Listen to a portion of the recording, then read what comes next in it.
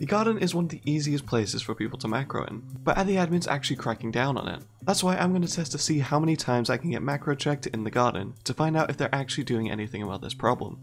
Since the garden came out a few months ago, I've been farming quite a bit, making over 1 billion coins in the process.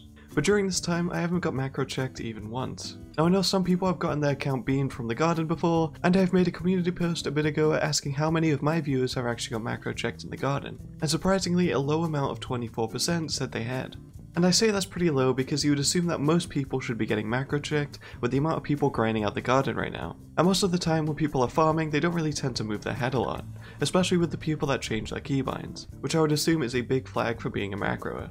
So let's put their systems to the test. I went to the garden and started farming netherwart for a total of 3 hours to see how many times I would get checked in that time. To look as much as a macro as possible, I even changed all my keybinds so I didn't have to use my mouse at all, and use my farm with teleport pads. This means I could just hold down 2 buttons on my keyboard and I would farm forever. Now, do you want to guess how many times I got macro checked in 3 hours? Taking into account that I did get kicked for a scheduled reboot, which seems to happen way more in the garden for some reason, and that I just held down 2 buttons the entire time, looking as much as a macro as possible. Well, you'd be right if you thought 0 times because I didn't get a single check even once.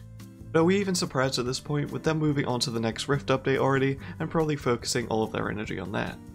Now, I've said this before in my videos that they should just add what they do in foraging, where they give you a capture to solve every few hours. This would eliminate a lot of the macroers since they would have to be constantly looking to see if they got stopped by one. Even just one every 2 hours would make a huge difference in the amount of people doing this. These type of captures are probably the best ones I could do because if they fail, they don't get banned or wiped, instead it just kicks them to the main hub until they complete it.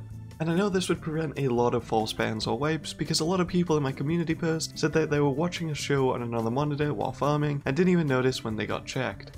It's easy to see how that could happen quite a lot as people have multiple monitors like me, and when you're watching something else while farming you don't really pay attention to the screen.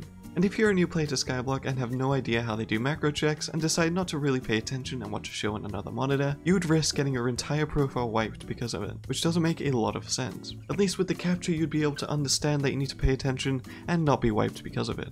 On top of that, they seem to have barely any staff to do any of the bedrock checks anyway, which is probably why I didn't get macro checked at all. So if they actually just automate this where they can check everyone without wiping and banning people, I think this would be the best solution. So let me know in the comments, do you have any better solutions to macroing? And thank you to all of our patrons for continuing to support our websites, Discord bots, and videos. Check out all the perks you can get in the link in the description. Thanks for watching.